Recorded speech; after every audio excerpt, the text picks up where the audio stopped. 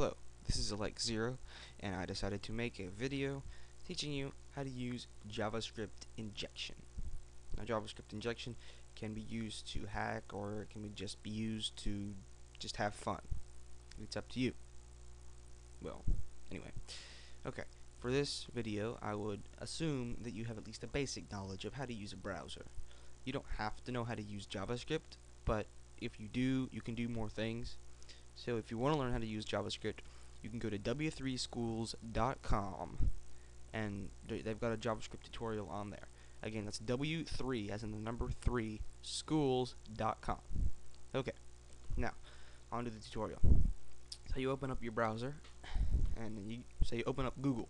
Just use Google. Alright, so let's just do a basic hello world.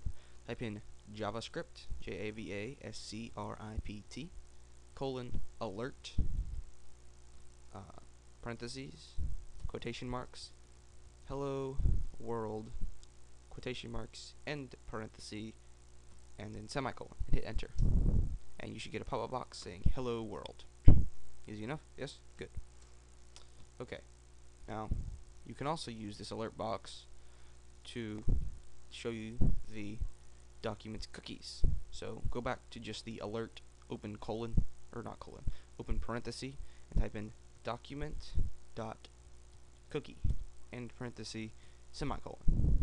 Hit enter, and you'll get a pop-up box saying a whole bunch of random gibberish that you don't understand. That's okay. Just click OK. And now if you want to add a cookie or change a cookie, type in JavaScript void, open parenthesis, document dot cookie equals, open quotation marks, let's just call it auth, AUTHD, equals 1, and then another quotation marks, end parenthesis. Okay, so you got JavaScript void, open parenthesis, document dot cookie equals quotation mark, auth, AUTHD, or whatever you want to put there, just making a new cookie, space, equals, space, whatever value you want. I put 1, and then end quotation marks, close parentheses, and just hit enter. Alright, it won't visibly do anything, and then go back and do the JavaScript alert document.cookie. Your browser should have it saved. Just hit enter, and it'll come up, and you should have a new cookie at the bottom. Mine says auth equals 1. I don't know what yours will say, but if you did the same thing as I did, then it'll say the same thing. Pretty easy, eh? Okay, now you can also use void to change the value of like buttons or something. So you see here, whenever you have a button that goes to another page that sends data, it's in a form. It just always is, just because that's how you write HTML. Alright, so if you're on Google, let's change the text of the Google search button, just for the heck of it. It'll just change it for this session on your computer. It won't hurt anything. Excuse me.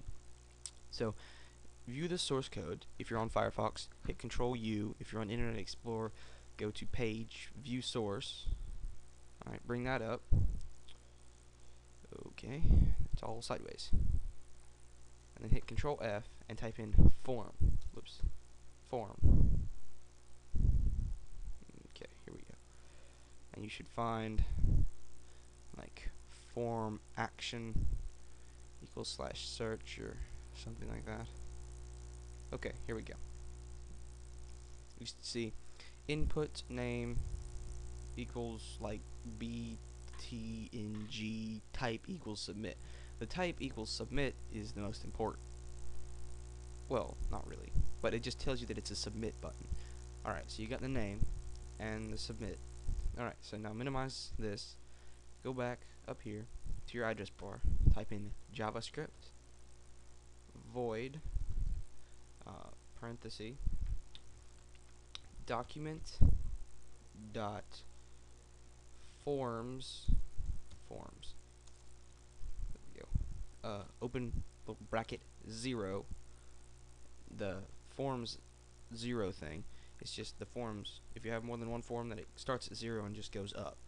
And put form 0 dot btng, like the button, dot value equals quotation marks, whatever you want the button to say. I'm just going to say the Google rules. Okay, just because.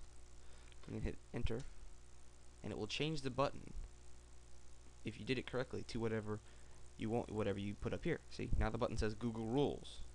I can say, Google, I can change it to A, B, C, D, E, F, G if I feel like it.